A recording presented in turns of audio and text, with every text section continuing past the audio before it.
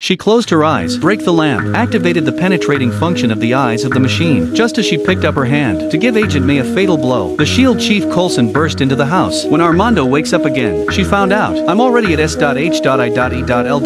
But she was curious. My own mechanical eyeball has a self-destruct device. Why the controller saw himself, failed to complete the task, didn't even activate the device to kill her. Original, SHIELD, has intercepted it. The communication device of Armando. Transfer it to Agent Ward's glasses. Ward was following the controller's instructions, infiltrated a base, using the access card from the Armando deal. He made it through security. Sky is monitoring it. The message screen sent back. She reminded Ward, don't look in the mirror, otherwise, the controller will know you're not Armando. And here at S.H.I.E.L.D.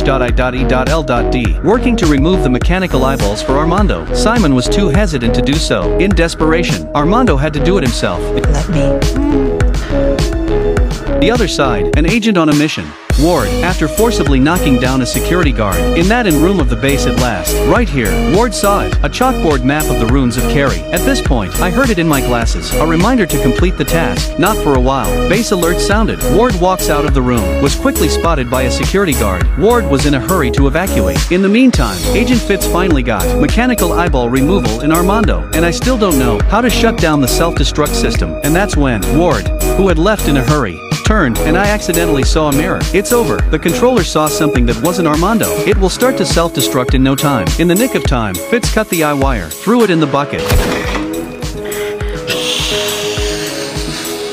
The other side, Ward also broke out of the base window, a smooth escape, and Coulson at this point, and based on the transmitted signal cues, tracked down the controller all along. He came up to a fat man, immediately identified S.H.I.E.L.D.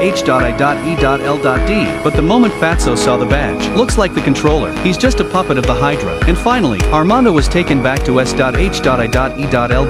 She still has to pay for her crimes, for trial at headquarters, but Armando is still grateful to Coulson, because she's free at last, no more manipulation, even in prison. She can finally get a good night's sleep. My favorite friend makes a point. Next period, even better.